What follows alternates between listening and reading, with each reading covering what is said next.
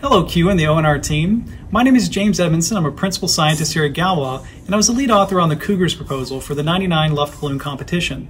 In the Cougars proposal, we introduce a collaborative algorithm called PORD that reacts to other adversarial teams in the competition using contextual reasoning and aggressive autonomy. To showcase our intended contributions, we hope you appreciate this video of a swarm-inspired Zeppelin scoring goals against a team of sharks.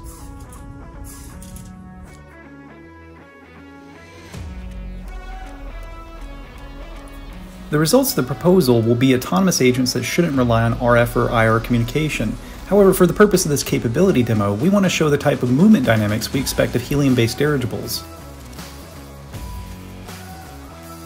We picked up two types of mylar zeppelins. The first, a shark toy that uses a caudal fin for propulsion and a ballasted pod for dive rise.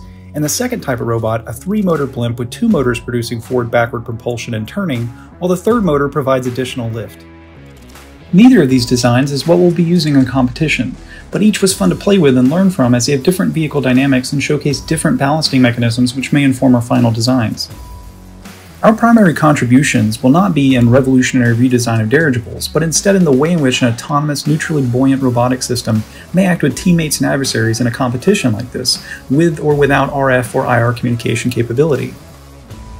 We are specifically interested in aggressive and high-speed thrust with powerful motors and large rotors to produce enough force to maneuver adversaries away from goals and enable teammates to score goals or to catch game-ending balls when that part of the competition is opened up.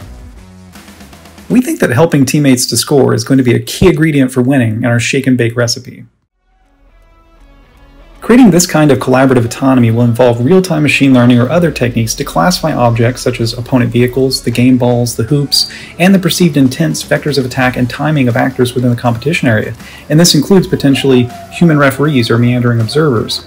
However, our goals will be clear. We want to be autonomous, we want to be aggressive, and we want to go fast.